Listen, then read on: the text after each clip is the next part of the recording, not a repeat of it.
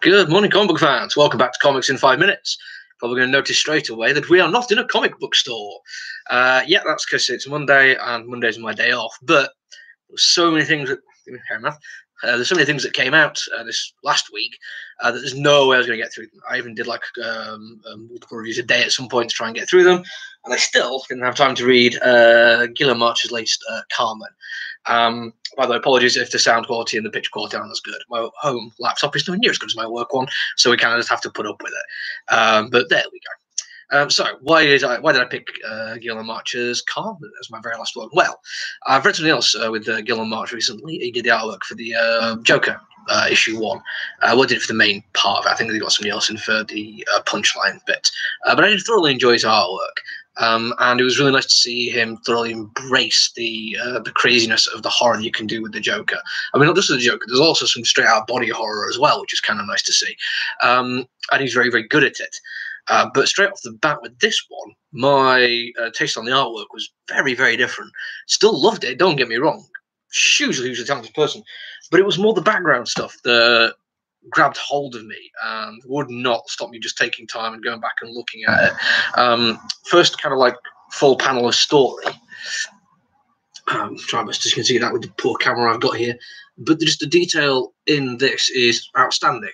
And it carries on all the way throughout until you get right to the very end, in fact. And again, we have just that cityscape at the bottom there. It's good enough that you just can't help but pay attention and realise what a great bit of art that is and how well perspective is used. Not to do anything like amazing and out of the ordinary. It's not like the intent is to go, oh my god, look how amazing, oh my god, I cannot stop. It's more just a full-on practical look at how good an artist Guillaume March is. And he does this throughout. And it is far more realistic, like I say, than the joke stuff. There's a lot less caricaturism. Well, there's a couple of bits in there. A particular bit with a little old lady, which is done very, very well, because you get to see just how he uses over-the-top expressions to show age quite nicely. So pretty much every page and every panel's got something cool about the artwork. The design of the main character, Karmen, in fact, is fantastic. The floating ethereal skeleton in an almost imperceptible human form is brilliant because you occasionally see details of the human form outside the skeleton, but then the angles that they're using, like looking down as she's flying upwards, and the gaps you can see through the rib cage even. Again, the detailing, it'd be impossible to do something like this unless you were absolutely committed to it. And yes, Guillaume March does it to perfection. Now on to the rest of the comic book. To say it's about a semi-ethereal angel dealing with some extrasensory stuff where people are going on planar journeys, it is weirdly down to earth. And I first, I thought to myself, this might not be something that's going to hold my attention because it is just a little bit, I don't know, a bit too realistic. The story, I mean, not the angels. But then it was like, no, actually, when it comes to movies and TV shows, a lot of the stuff I keep going back to are very down to earth. They are very day in the life of stories. And don't get me wrong, it's all I like. Also really enjoyed Edge of the Spider-Verse. But it's hard to deny that kind of just real life slice of life does get me. It's something intriguing to see it presented in ways that I'm not used to seeing. My own life is my own. I live in my own way, and absolutely no reason to think that everyone else is exactly the same as me. But without this kind of experience with the people writing from their point of view, you're never going to see it. And weirdly, this is what this does, and it does it really, really effectively. It takes people's lives and takes bits of them out from a larger context to show you how a story can develop and how a personality can develop, without really showing you everything.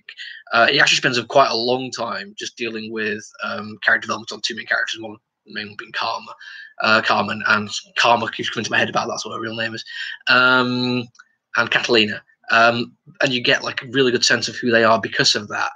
You get a sense of their sense of humours and how they respond to the world, what their backgrounds have done to turn them into who they are now. More Catalina than Karmen on that one, but you still get it there. And by the way, the sense of humour for it is actually brilliant. There's some genuinely heartwarming moments in here where you just can't help but smile and even laugh out loud a little bit. It's brilliantly well written, and it looks fantastic. and it's got a sense of groundedness when you also have people literally flying or swimming through the air, as I put it. But the thing that really got me, the thing that made me think this is something that I will want to carry on reading, if not in single issues, maybe wait for the trade to come out, it's the dissection very early on, a couple of full pages, just talking about dreams and how they affect us when we wake up, and how what we remember of them like shapes how we think of dreams and how it affects our own reality. And I know, as I've mentioned earlier, everyone's life is different. Everyone experiences things in different ways. But it was kind of nice to see somebody talking about dreams in the same way that affects me, and makes me think that maybe I'm not alone in how unusual it is to wake up and remember things which are that weird, and then trying to compartmentalize into things which make sense to me now I'm awake, forgetting the things that made the dream much more vibrant because they don't make any sense to the real world. And that sense of unreality bending and warping to fit reality definitely is I think that's running through the entire comic book. So yeah, there's an awful lot going on, and I'm well over time, but there's an awful lot to talk about for this one. Definitely check it out if you fancy something intriguing and different. It certainly covers all the bases for that one. Right, that's it from me. I'm back into shop tomorrow, so you get a slightly better video when I'll do my new comic book day one. So until then, take it easy, stay safe, bye. End.